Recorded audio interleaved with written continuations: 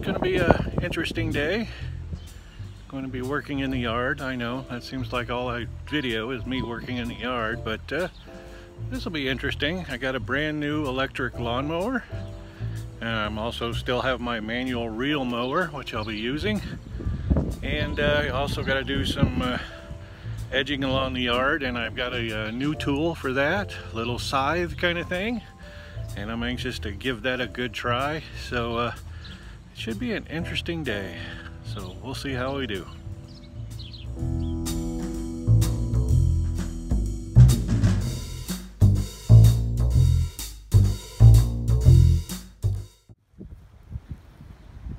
Here's our recent addition to the garden.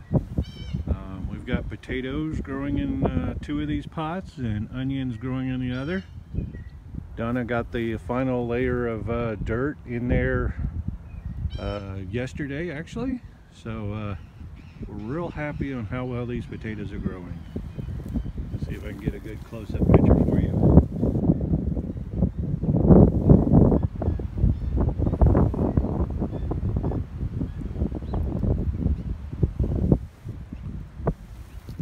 Here on our usual ground garden, which we haven't worked on yet, it looks like we might have a watermelon or a cantaloupe coming up. So have a little volunteer plant growing. So let's see how that works out.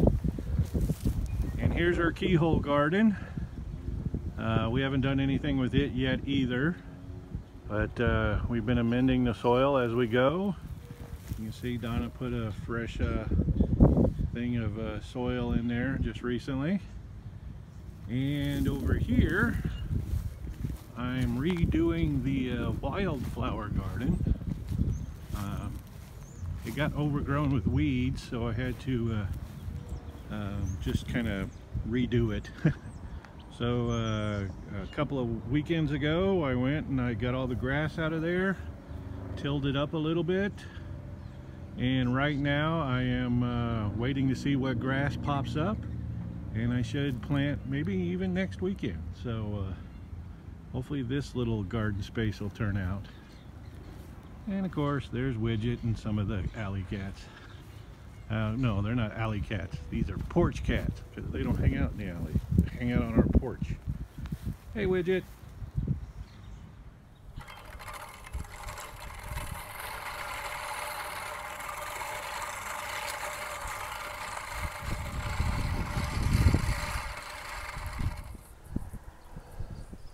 Well, I got the front yard done.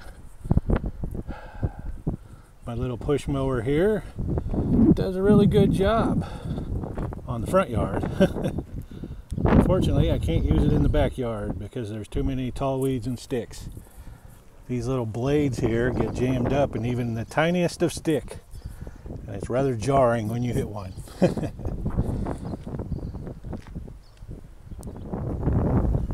So here's my new weeding device. See if I can get that in focus. Oh no, it's in Japanese. But this is a just a knife to take care of the weeds. I'm not sure I could do this one-handed, but you basically just draw up and pull and you cut the weeds. That was terrible, but it works much better when you can use 2 hands. Well, that did a decent job, but I've decided I need to pull up some stuff. This rose bush, I think I'm going to move. It's not very happy here. This is a rather shady spot here on the north side of the house, so it's going to be fun trying to move it though. This thing bites. Well, anyways, that edger does a really good job. It might not look at it good because I pulled up some fencing right here, but it just does a great job with these tall weeds. Well, I got it up. It didn't bite me. Hopefully I didn't injure it when I dug it out. I think I got all the roots. But I got it planted in the backyard now. Okay, I got it planted over here by the bird feeder. I thought that'd be a good place for it. Hopefully I got it a good drink of water. Buried it nice and tight. Well, in loose soil. And I hope it gets enough sunshine here. It's a bit shady right now, but I'm thinking maybe that'll help the birds out a little bit, having some protected place to land because of all the cats around here. So let's hope that works out. I also had a shrub in that flower bed. Went ahead and moved it too. Got it planted over here by the new wildflower garden. So hopefully it likes that spot. Also gave it a good drink of water. So what do you think, Widget?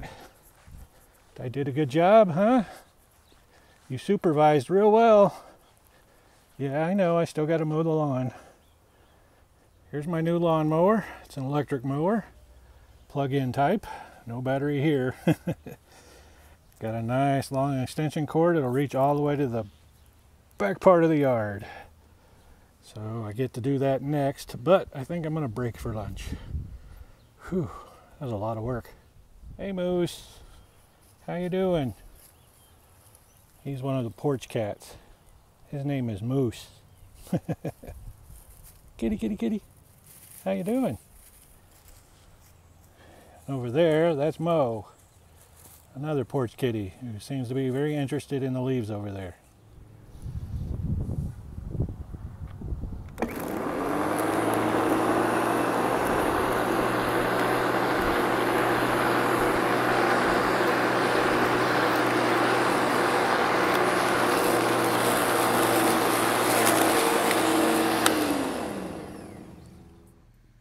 I think this is what I'm going to be planting into the new wildflower garden this year. Do some sunflowers. I got several different kinds here, as you can see. Ought to make for a really spectacular garden. Here's our seedlings for this year's garden. Donna's got some tomatoes and peppers and whatnot in here. They've been growing real good. We got these new LED grow lights that these plants just seem to love. So we should be planting these into the garden in maybe a few weeks. Okay, it is the next day. I didn't shoot video after I finished mowing the lawn. You can see I got the backyard mowed pretty good. Widget's enjoying the sunshine this morning. Actually, it's about 2, 3 in the afternoon right now. Let's see how that rose bush is doing. Not looking too happy, but then again, plants never look happy when you move them. Hopefully it grows. Alright, I might give it another drink of water. Check the other one.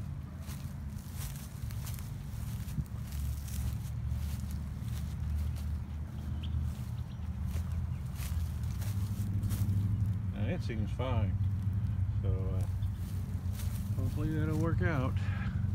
Seem to have lost that rose bush, but it definitely wasn't happy where we had it. Oh, if you're wondering what that pile is, that's actually our grass clippings compost pile. As you can see, grass grew around it, so I need to get that scythe thing I showed you and cut those back.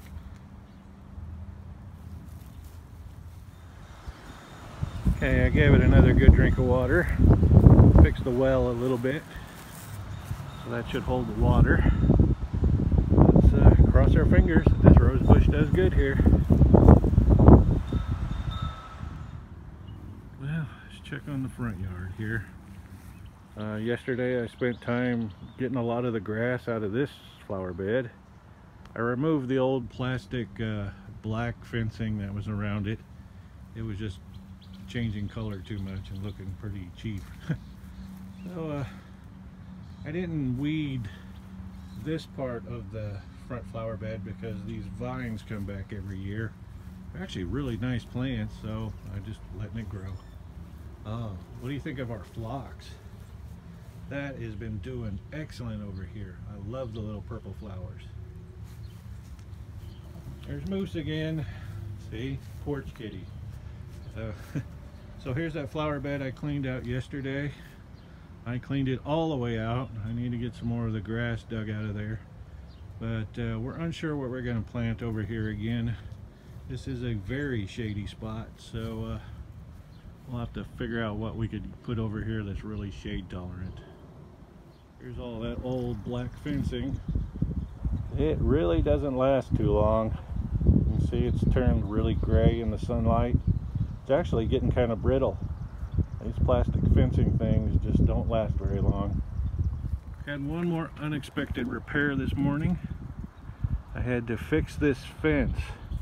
You can see along the fence line it's starting to collapse. It's just old and we don't really have the resources to replace it yet.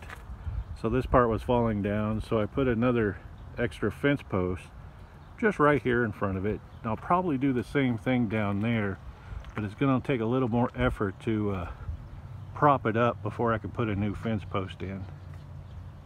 Didn't really show off the mower yesterday.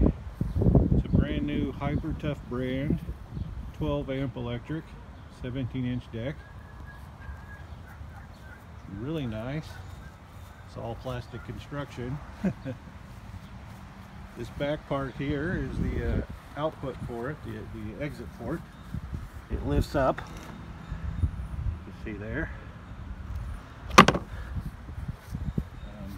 You adjust the height of it with this little knob here. That's the only adjustment on it. You can adjust the handles a little bit. Let me get out of right there. You just pop this up and move it to where you want the handle. This is the power switch, obviously the plug-in. To start it, if you saw the other little video, you hold down this button and you pull up the lever. And while you're holding the lever, the mower's on. Comes with a bag. The bag's actually quite easy to put on. Let's see if I can do this one-handed though. So you just lift that up. Couldn't do it one-handed, so I had to put the thing on that way. But it's got a nice catchment system on there. It has this little red thing here that blows up and down. Just blows up and down, so when the bag gets full, it changes position, and you know it's time to dump it. There you go. So, I do have one thing I don't like about it. I thought I'd go ahead and supplement here. This plastic lip right here where I'm getting the brush, it just grabs loose dirt and whatnot. So I try to give it a good cleaning before I put it up.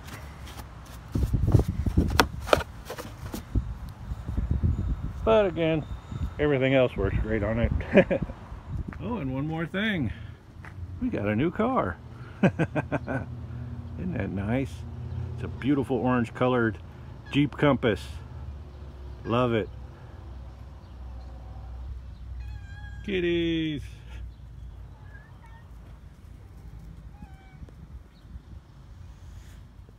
Well, I was going to do a podcast today, but I'm not sure I'm going to be able to get to it. Unfortunately, I have to run and do some more chores, and it's already 4 o'clock. So if I have more time later today, I might do an update episode.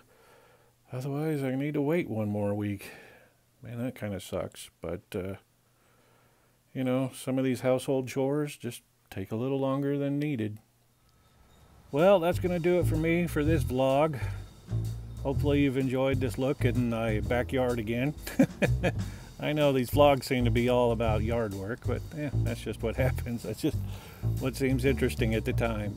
I'm going to try to get more of these vlogs out as possible. I just get busy like I have for the last month.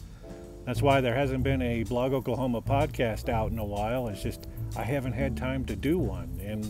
And it's looking like I'm not going to be able to do another one this week because I still got some chores to finish up. And if I don't do them now, it's going to be much, much later before I get to them again. Luckily, the podcast is more of a hobby than it is a job. So, and that's about it. So I hope you like this. And if you're interested in the Blog Oklahoma podcast, go to blogoklahoma.net. And I'd really appreciate it if you subscribe. And I promise there's going to be a new episode next week. barring any more super busy disasters. And I'm not sure what I'm going to be talking about. I got some real interesting topics that are going to be coming up. Matter of fact, that book that I showed at the beginning of this vlog, Killers of the Flower Moon, is an awesome book. It is about a very dark chapter in Oklahoma history. I encourage everybody to read it. It's about the murders of the Osage Indians in the teens and 20s, 1920s. Very well written, very well narrated by the readers on Audible. I cannot recommend it anymore. I gave it 5 stars in my rating. I encourage it. I'll have a link to it in the show notes if you're interested in listening to it or even reading it. Can't recommend it anymore.